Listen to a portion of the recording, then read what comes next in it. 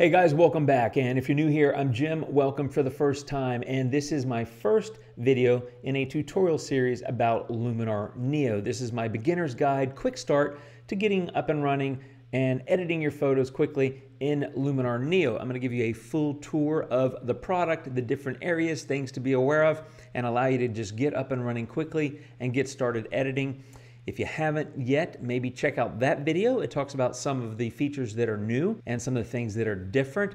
And by the way, if you haven't yet subscribed, hit that subscribe button. I'll be posting videos here every week about Luminar Neo. Hope that you'll follow along and consider subscribing. Okay, let's get going. I am in Luminar Neo. The first thing I recommend that you do once you load it is to go up here and click on check for updates just to make sure you have the most current version of the product. That only takes a moment, but if you need to download an update, it might take a couple of minutes. However, check that out first, and then the second thing I recommend you do if you're going to be using it as a plugin is click on Install Plugins.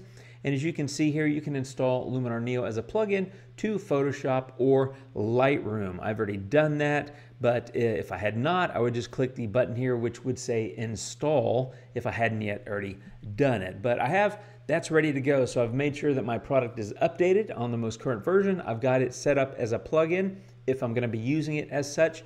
However, I want to point out that this video is walking through the product from the point of view of using it as a standalone.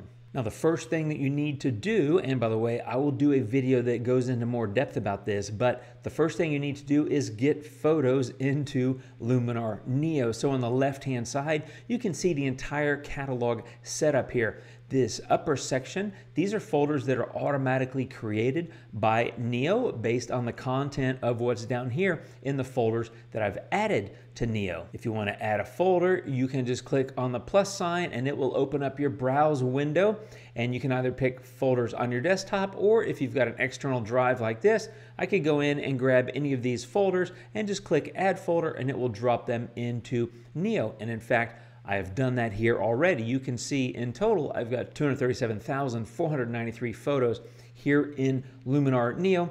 I also want to point out that if you have nested folders, if you click on them, it will actually pull in those subfolders, and it categorizes based on the folder, and it shows you the number of images in each folder. So these are in an external drive, whereas this demo files folder that I'm in is actually on my desktop. It's something that I use for a lot of YouTube videos, where I just store copies of images so that I can demonstrate those without booting up and attaching my external drive. That's all personal preference, and like I said, I will go into an in-depth video about the catalog, but I wanted to point that out. But that's how you add photos. There are also the ability to add single image edits. So these are just some images I've dropped in for various reasons, and you can just click on that folder and add photos, and then go grab a folder, or excuse me, a photo, and it will drop that single photo in there. That would be in case you don't want to use the catalog or library features within Neo. One other way to get photos into Neo is via Luminar Share, and that is designed to take photos from your mobile device and bring them into Neo. You get to that in this upper right-hand corner, you click on that little export arrow, and then you click on connect, and it will give you a QR code. As it says here, you scan it, you're basically connecting your mobile device to Neo, and then you can select the photos that you want to move them over, and they will show up here for you to edit. I will do a video showcasing how Luminar Share works in the future. Okay, I want to go ahead and walk through the user interface here. You can see that there's dates, date ranges, and the number of photos. Keep in mind, whatever's highlighted on this left-hand side, that is the folder that I'm in. So I'm currently in the demo files folder, and you can see I've got a lot of different photos in here. I can click on this one, and you've got a few options here. The first thing to be aware of is there is Exif Data down in this bottom left-hand corner. If you click on the little I, it will open up this window. It will show you that this was ISO 200, 14 millimeters, f16 for 1 second. It is a raw file. It gives me the date and a lot of other information. You can click that I again to collapse that, but that's handy to have in case you want to have some information about your photo. Now, let's say you've selected that photo and want to edit the photo. You would go up here and click on Edit. That would be your next step. But before we do that, while I'm in this catalog view, I want to point out a couple of other things. Over here in the UI, you can see that it says showing, and you've got a drop-down menu of all photos or favorites, rejects, or unmarked photos. So as you can see, you can come in and click a heart to favorite the photo. If you double click and get a full screen, you can have this film strip view down below, and you've also got the reject button here if you'd like to use that. You can click catalog again to put that back into the catalog view. The other thing that you have here is the ability to sort based on some of the information about the images, capture time, edit time, any pics that you've done, file name, and you can do it ascending, descending, things like that. Also, the view options here, you can do small, medium, large, or largest. And so you can just see that's going to increase or decrease the size of the images in your view. I tend to leave it in small. That's just personal preference.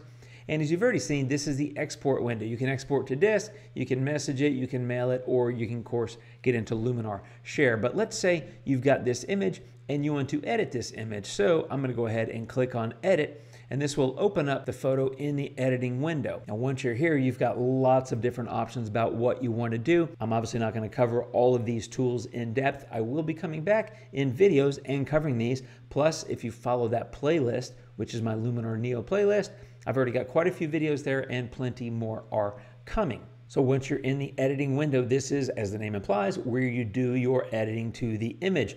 On the left-hand side, you have the layers panel. You can click the plus, and you have a number of built-in options, which are overlay layers that you can place on top of this photo.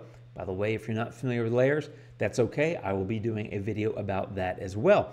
But you can add the layers and then do some customization to how that layer is blending with your base photo below that. Again, I won't be covering that in this video, but layers panel is on the left, whereas on the right, these are all your editing tools. So you can see they're categorized. There's Essentials, which is this top category, and then Creative, which has a lot of, as the name implies, creative options like sky replacement, mood enhancement, sun rays, Orton effect, things like that are all here in Creative. Portrait, of course, as the name implies, is for portraits, which is clearly not this photo. And then Professional has a couple of tools, and I'm hoping that there are a couple more tools that will come into that into the future. But again, I will be covering all these in depth. This is where you do your editing. So this is a raw file. It says raw here. And if you want to dive into how this develop filter works and learn more about it, I've got a video there. I'm gonna just do something very basic, which is just lifting the exposure, lifting the highlights, maybe adjusting the contrast.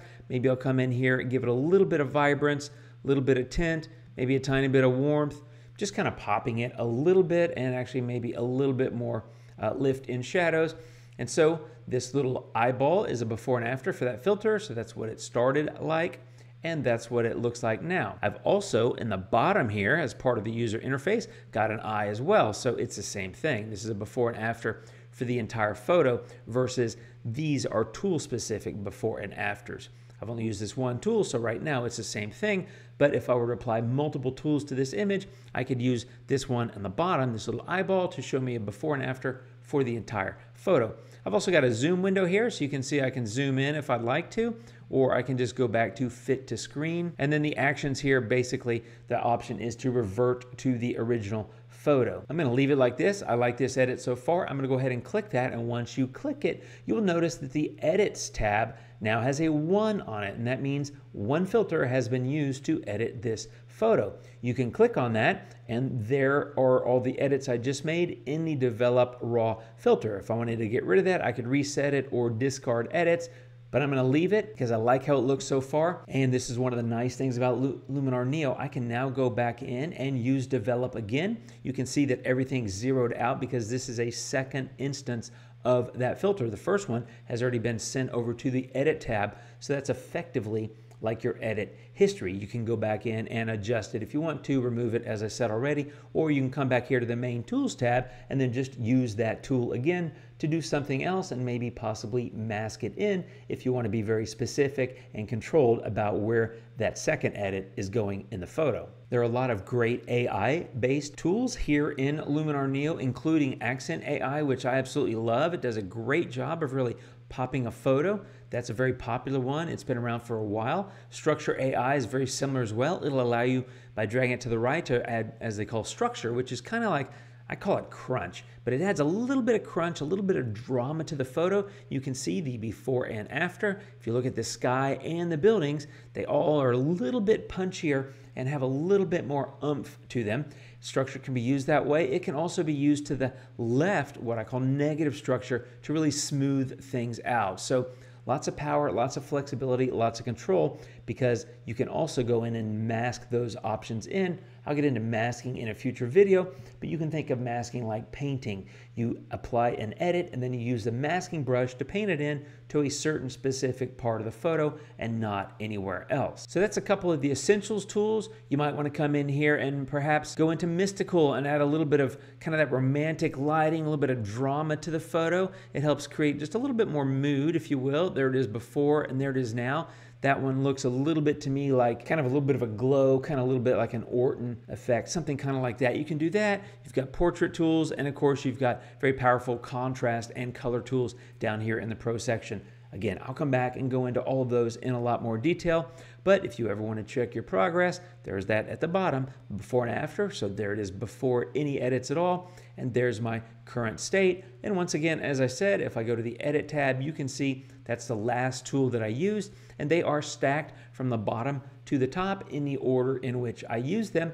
And as I said, I can go back in and adjust them accordingly or remove them entirely if I decide I don't like what it's done to my photo. Now, I've reset the photo because I want to show you another thing you can do when editing, and that is, we've looked at tools and we've looked at edits.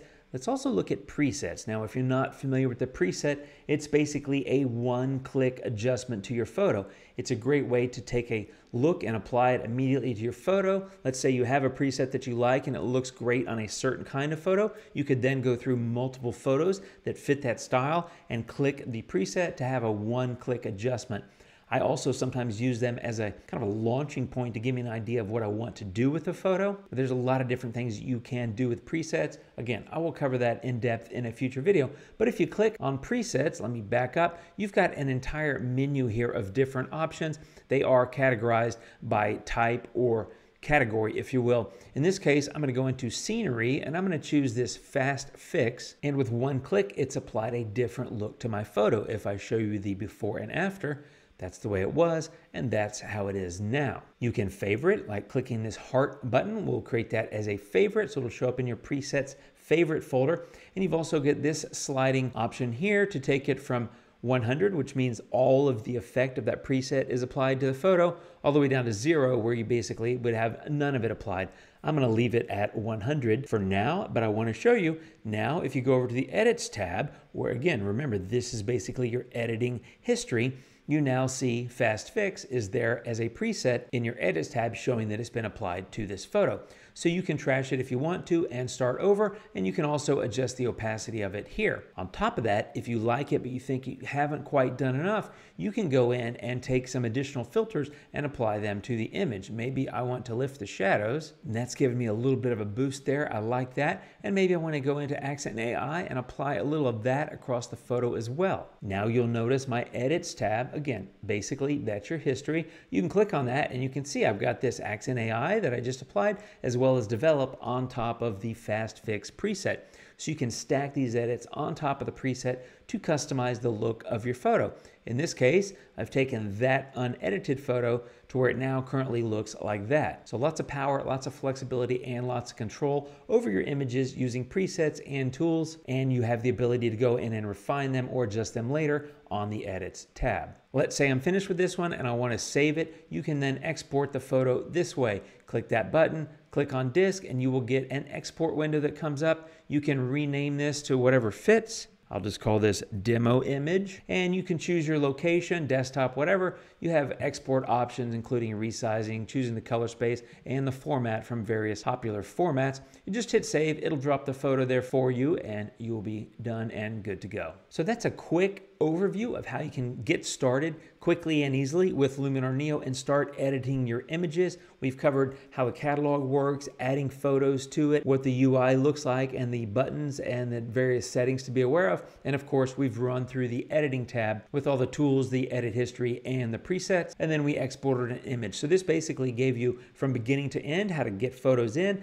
how to edit them, how to export them, and hopefully it's provided you some guidance to really get started on your own journey with Luminar Neo. As I said at the beginning of the video, if you haven't yet, please consider subscribing to the channel. We've got lots of Luminar Neo videos coming, and this is just the beginning of my tutorial series that's designed for new users to get up and get running with the app quickly.